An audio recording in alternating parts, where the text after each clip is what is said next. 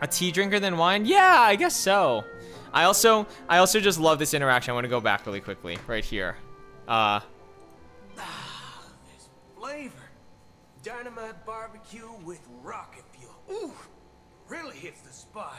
Truly the finest sherry cask aged malt juice in the cosmos.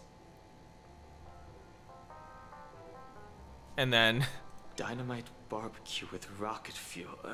Is that really something that humans enjoy? I just had so much fun with these lines. Like, Hey, this guy doesn't know anything at all. yeah, okay, now I'm putting the phone away because I want to be with you guys. But it's just like, I had so much fun finally being like, I love Dan Heng is hard. Dan Heng is a hard role because he's the information deliverer, right? He gives out lore and objectives, etc., right? He explains what's going on. I rarely get to be, unless sometimes I'm with March, sometimes I rarely get to be part of the punchline. And so finally, like, in a way, Dan Heng gets to be like his cold, like the coldness in his responses and the dryness.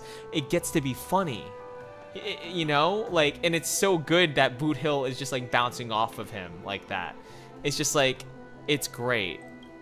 Isn't there a saying among the Xianzhou people that the rainbow set lets their luck's arrow do all the beating? Talking. Do all the talking. Well, you know what I mean.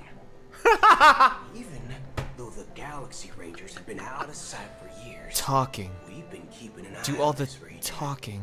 Even the dumbest criminals know better than to mess with the Annihilation Gang, much less the Rangers. That specific line, I just remember being in a session with my director and the team, and we were just having a blast. Like, just because I read Boothill's lines, and I can only guess like how Boothill's gonna come out. But I was like, all right, he's gonna be this cowboy, you know, Western style dude, and so I'm just like, I gotta contrast his like he's out there, he's outlandish, and Dan Heng's like, oh brother, not again. Like, them Xianzhou people. I gotta talk about these Xianzhou people and their sayings. Talking. You mean talking? Like, I just love their dynamic so much. Maybe she knows a galaxy. Don't say you're, yeah. Much Because simpler way this to get dialogue out specifically I down to really the enjoyed, path. and I'll explain why. Like how Lon always follows the path of the hunt, or how the Express stays true to the Trailblaze despite Akavilli's disappearance. But in my opinion, Akavilli's fall holds significance for the Nameless. Mm-hmm. Oh. Mm-hmm. So you're saying the Nameless now have to take responsibility for their own choices because their absolutely right leader is gone? Mm-hmm. Exactly. I believe the purpose of the journey isn't just about following a path that's always considered absolutely right. Mm-hmm. It's more about doing your best to choose the right path for yourself among countless possibilities, even with limited insight and judgment. I don't know what you've been through, but I agree that people must take responsibility for their choices, because no one else can do it for them. That's why the Galaxy Rangers need to uncover the imposter and figure out her true intentions. So I'm gonna pause right here just because, like, I loved this piece of dialogue because this is such good. This is why the writing for this game is so good, because like a lot of games that have this deep of a lore just kind of dump it out and be like, oh, this is how the world works and so and so. And it's like, you know, like I do D&D, and I feel like that's a big thing in D&D is like it's hard for DMs and like writers in general to like weave in lore and world building without it feeling like the writers are like telling you this. But this is so good because it's Boothill and me having an intellectual debate, and it shows Boothill is so smart. Like, he's so smart because he understands how paths work on like a different level that Dan Heng didn't, you know? And like, it's just like, it's so cool hearing them have this debate of like, Boothill believes that once you're on this path, you like, what you following this path means that you like, this is how you live your life. And Dan Heng maybe at one point believed that, but since joining the Express, has learned that that's not how life needs to be.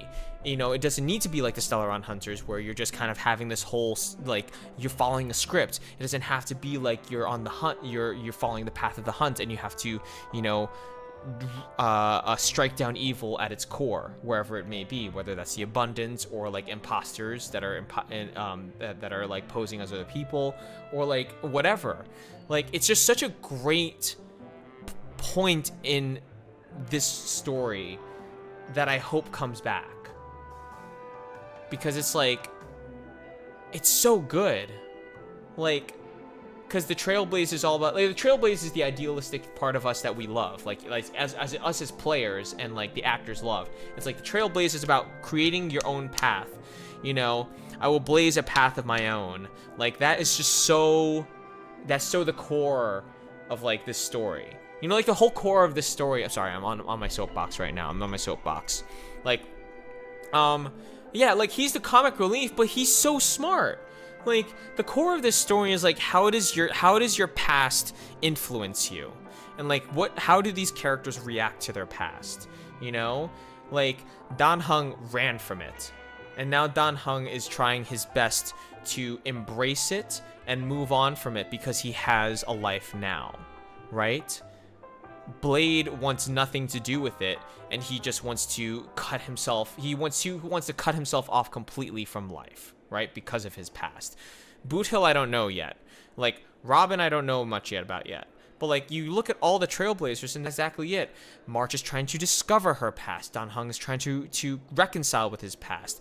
Himiko has a past that she doesn't even fully understand yet, because she doesn't know that she's, you know, died in another universe. Welt literally has a past that he wants to go back to because he has a family. Like, this conversation is bringing all that up. So good. It's just so good. I just had to like point that out, and this is why I loved recording this scene, because I was just like, I get to finally have an intellectual debate with like another character about like the meaning of like the path stride, you know? And it makes so much sense. Just in case, I have a backup plan if the memo keeper doesn't show up. This is my final backup plan. Oh God. I promise. Boothill. Things a lot easier. By the way, Yeah, no, Andrew and I would love to like hang out on stream with him and just chat about the game, because I love this. I love talking about this game. Like, by the way, this fucking moment, I gotta play it out. But like, yeah, I love talking about this game because this game's writing is so good, and like, I'm such a proponent of like the fact that like, I think that even in 2.0, the seeds that they're planting for this game are only, I can only hope as an actor in this game and as a consumer of this story that like, I can only hope that the seeds being planted will grow into insane ways, you know? Why does his vest top look like if you're a woman if he had an underboob? That is underboob. That is Boothill underboob. That is Underboob Hill. His name is Underboob Hill.